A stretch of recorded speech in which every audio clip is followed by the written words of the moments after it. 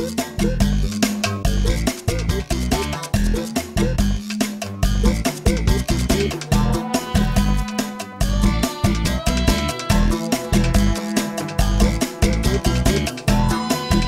to another installment of the Brew Review. Today, we're hanging out in my very own office, and we are joined by Froggy 101 DJ JD.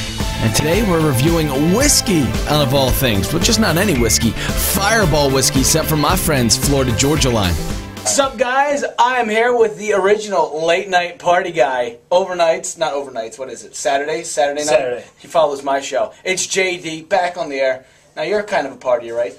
Yeah. Have you ever had Fireball No, whiskey? I have not.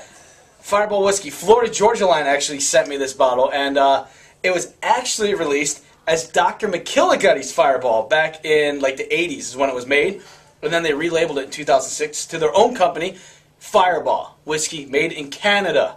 Now, some people say it's not really whiskey. If it says whiskey on the bottle, it's whiskey. Yeah. Right, it's whiskey, right. So, you ever have an Atomic Fireball?